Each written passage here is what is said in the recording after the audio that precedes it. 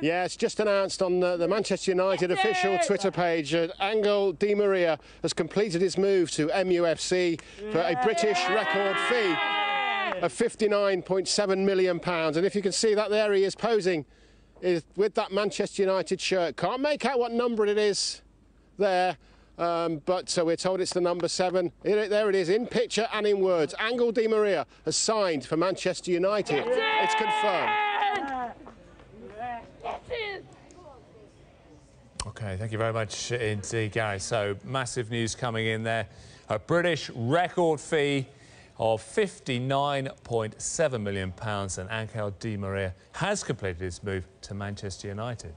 Yeah, fascinating stuff that, isn't it? Now to tonight's live Capital One Cup action on Sky Sports. And MK Dons will take on Manchester United. It's a very young side, by the way. We'll bring you that shortly. Louis van Gaal still looking for his first victory in a competitive match. When you win the next match, then the confidence is coming back. It's always the case.